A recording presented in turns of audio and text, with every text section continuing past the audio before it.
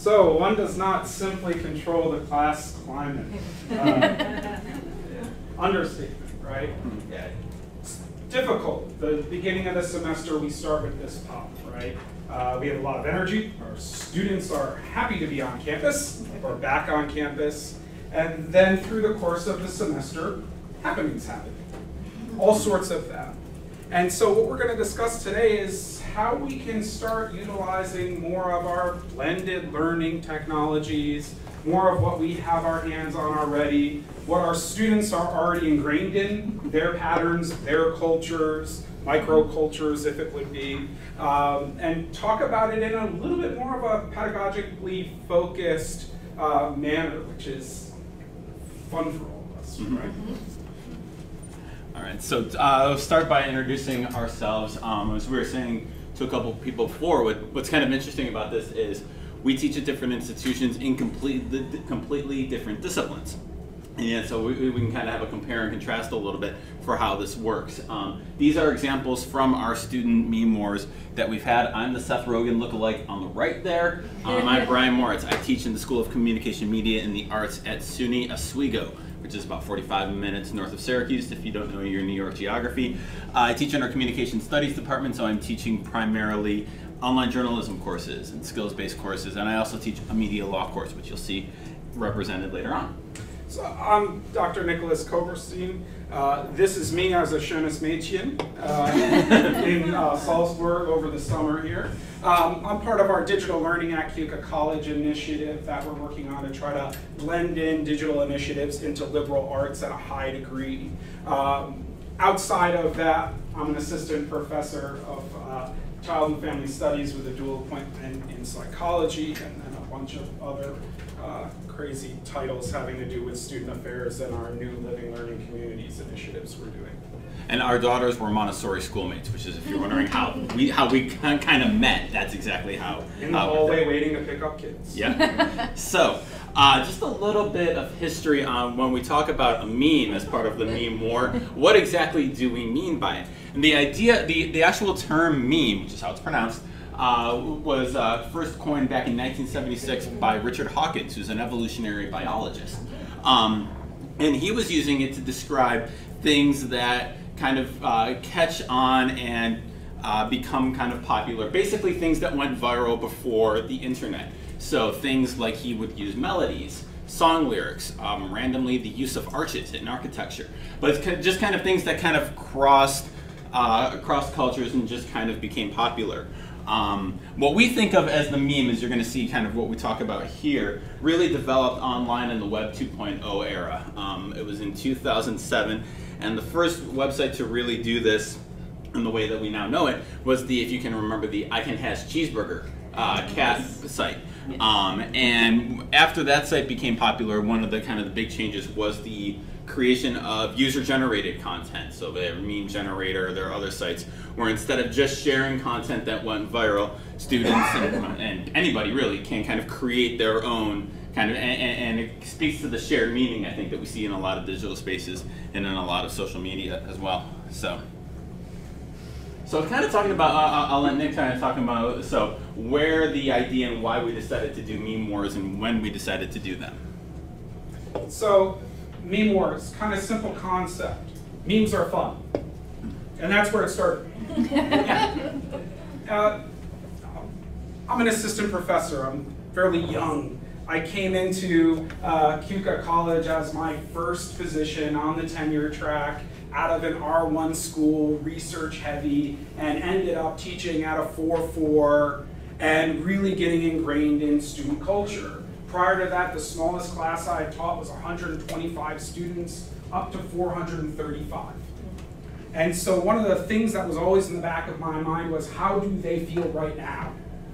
Because if you've got 435 students and you're not monitoring your attitude and the attitude of the class, drop-off happens really quickly. And so it was about 2 years ago, I started seeing this in my own class as we were moving with budget crunches up to some higher caps, 50 students in a class, which isn't amazingly high, but still, for our students moving to that, they were feeling a little bit for more touch.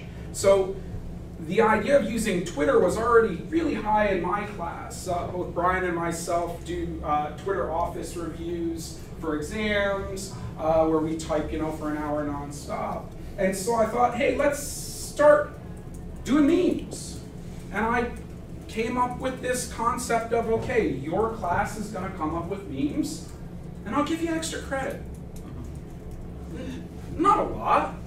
But what we're talking about here is starting to really get students, and this is the piece, right? Really get students into this kind of culture of being somewhat esoteric with the work, right? Wrapping their heads around something and delivering it, right? Because when I think digital learning, I'm thinking transmission in a new form, new ways to transmit information, right? Infographics, memes, Twitter, all of those. And so this activity centered around trying to make the move there, but also having fun, and then giving students what they repeatedly ask for in that kind of late end of the semester is extra credit, which, in my view, doesn't really matter.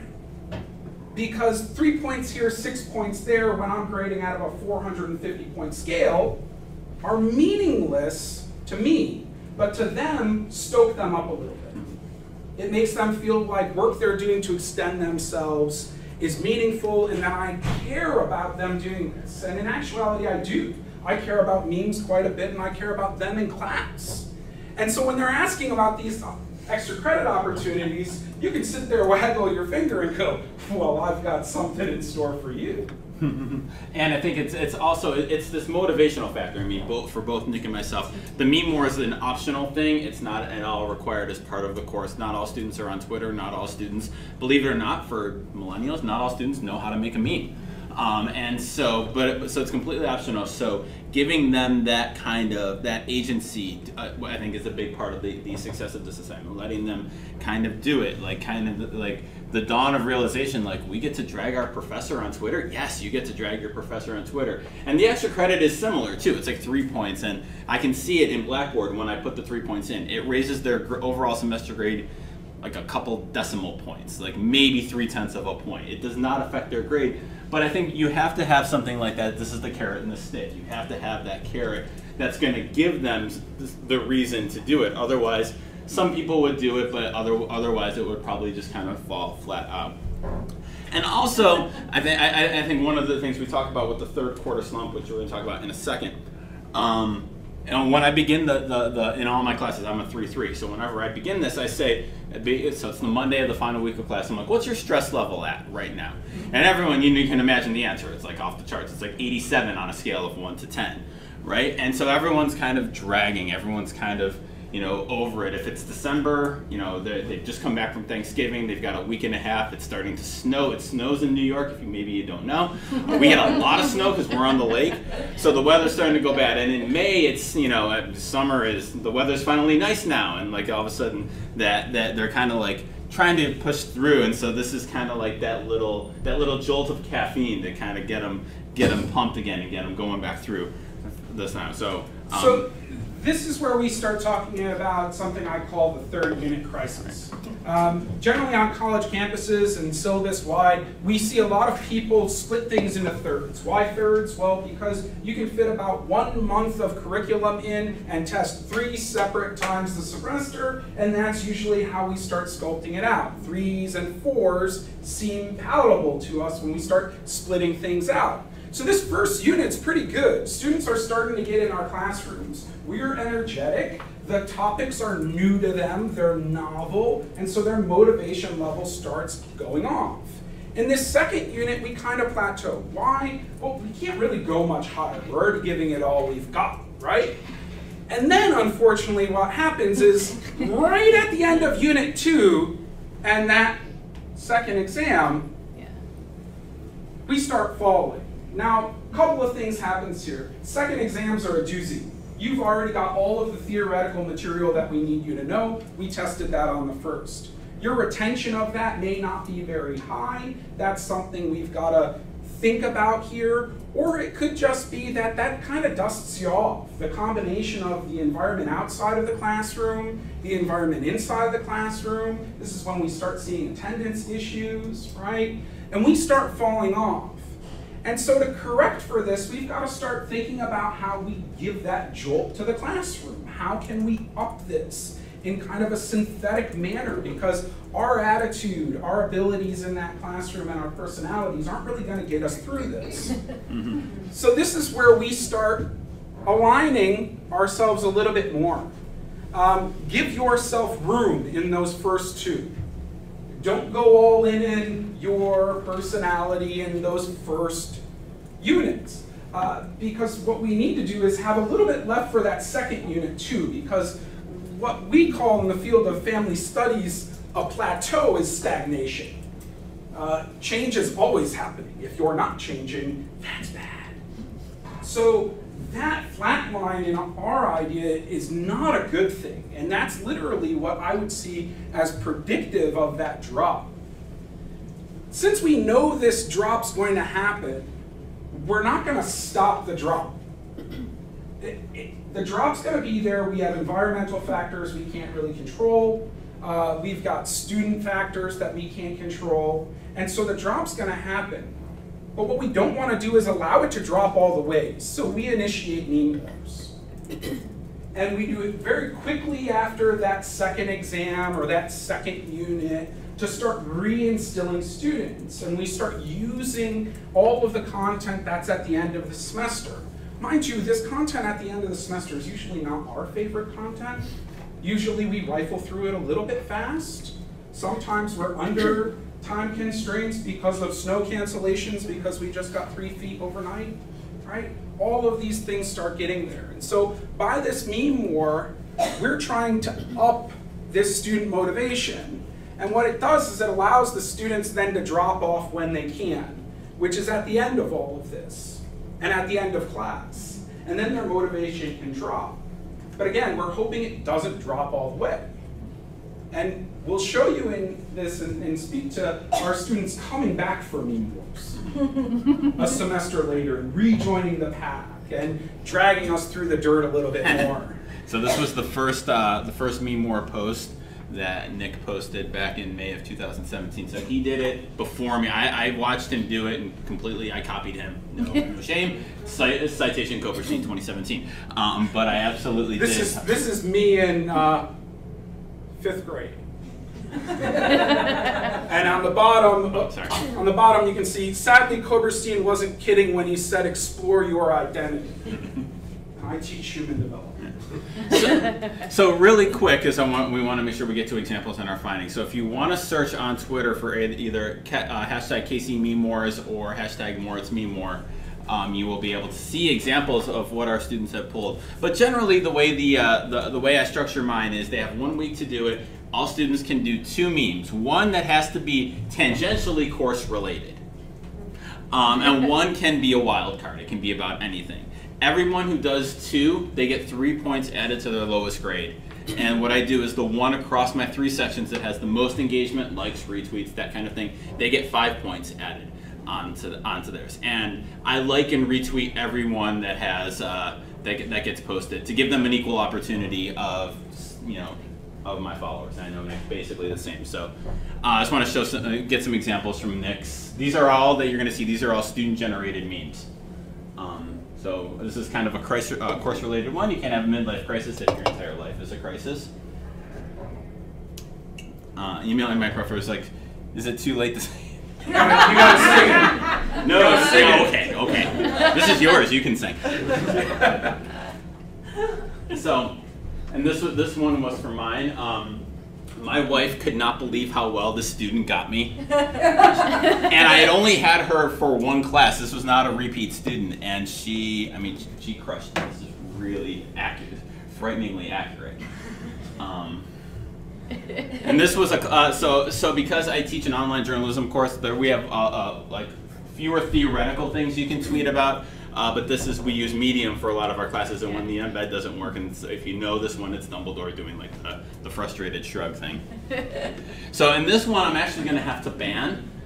This was the first one that did it last year. This is my law class, and there were at least 2 to 3 versions of this that students did this past semester in spring. This is from the fall.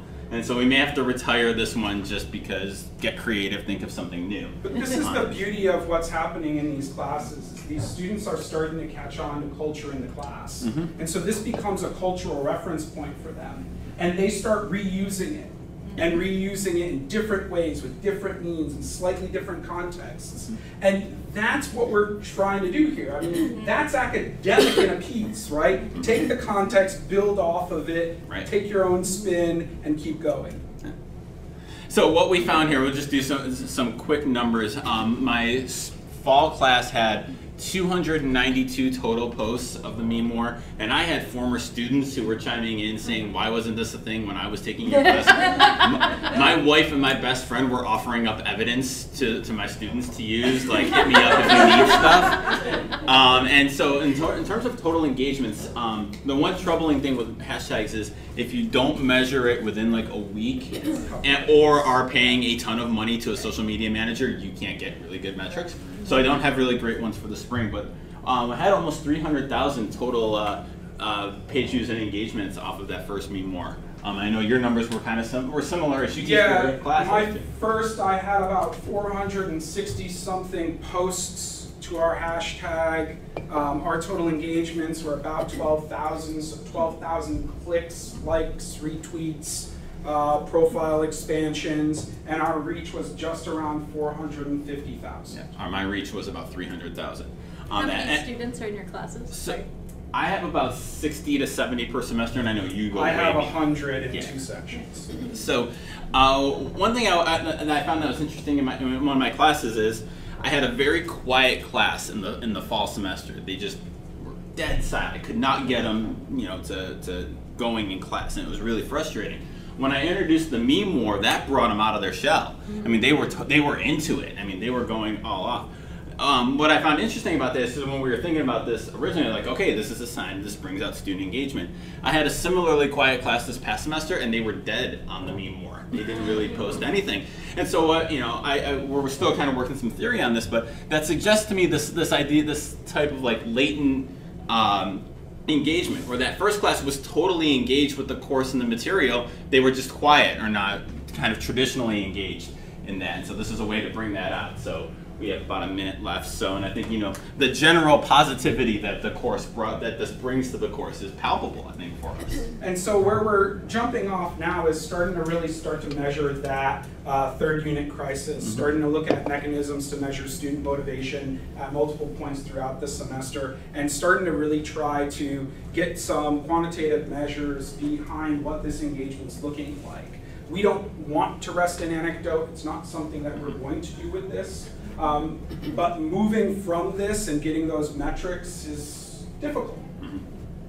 So here's our end.